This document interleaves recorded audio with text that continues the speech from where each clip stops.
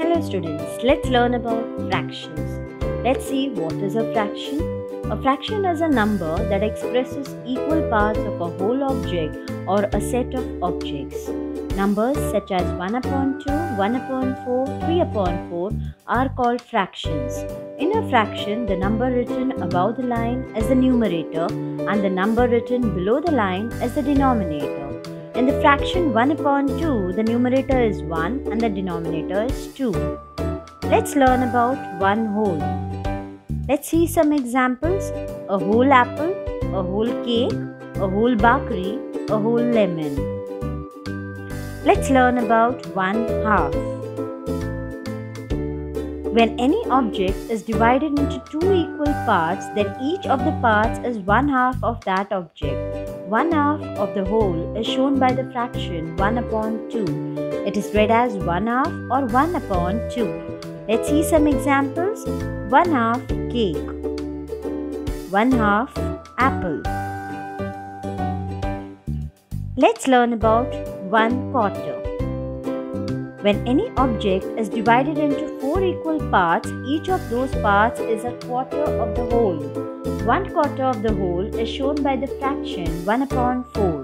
It is read as 1/4 or 1 upon 4. Let's see some examples. Quarter of a plate, quarter of an apple. Let's learn about 3 quarters. When an object is divided into 4 equal parts, 3 of its parts taken together are called 3 quarters. This is shown by the fraction 3 upon 4. It is read as 3/4 or 3 upon 4. Let's see some example. 3/4 of a triangle, 3/4 of a cake. Let's learn about some more fractions. Here a circular disc is divided into 8 equal parts and 5 of its parts are colored. That part is shown as 5 upon 8. Here the denominator 8 shows how many equal parts are made of the whole and the numerator 5 shows how many of those are taken. Let's complete the given table by writing the addition form and multiplication form of the given fraction.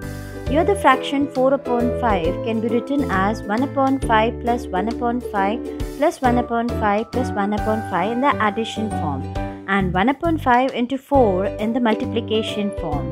Remember, 4 times 1 upon 5 gives the fraction 4 upon 5.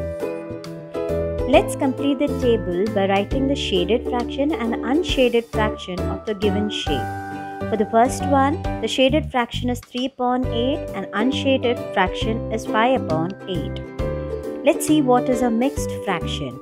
A whole number and a fraction combined into one mixed number is called a mixed fraction. Let's see some examples. 5 and 1 upon 4, 2 and 2 upon 3, 9 and 4 upon 5 are all mixed fractions. Let's learn about fractions related to sets. In this picture, there is a set of 4 candles. It has been divided into 2 equal parts and one part has been colored. In the same way, let us circle a portion of the set equal to the given fraction. The first fraction is 1 upon 2. There is a set of 2 apples. It has been divided into 2 equal parts and one part has been circled. So this was about fractions. Thank you and please like and subscribe.